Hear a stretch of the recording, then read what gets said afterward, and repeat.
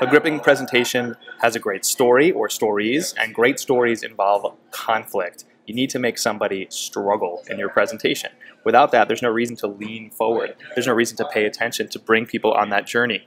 Stories have three parts: a status quo, conflict, and then a resolution. Whether that resolution is your company when you pitch investors, or the big point you're trying to make, the better way of the world as a speaker, whatever it is you're trying to get people to, you need that conflict in the middle. You can represent it really easily with a person instead of the market or a brand, but you need to make somebody struggle. You need to have someone experience pain and conflict to get people to the end of a story.